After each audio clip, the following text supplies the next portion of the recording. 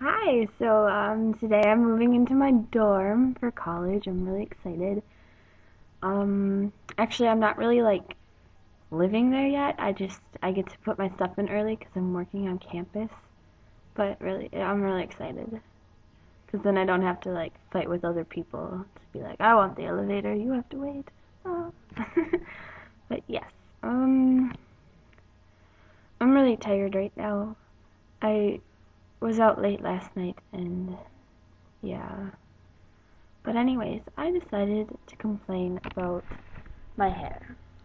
My hair is now very short, and you probably saw my hair cutting video. But anyways, with my short hair, I can't do very much with it. Like, I used to be able to like wear hats if I was bored with my hair, or braid it, or curl it, or whatever. Now all I can do really is like pull my hair back, puff it up if I have enough product in it, or wear a beanie. It's very disappointing. It's like it's too long for a mohawk. I tried that the other day and it just doesn't work. I might insert a picture, I don't know, but basically my hair is too long for a mohawk and too short to do anything else.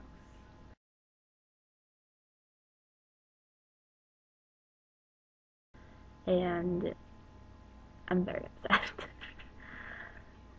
It's like very disappointing. Um yeah, right now I'm watching TV, kind of. Basically TV and YouTube.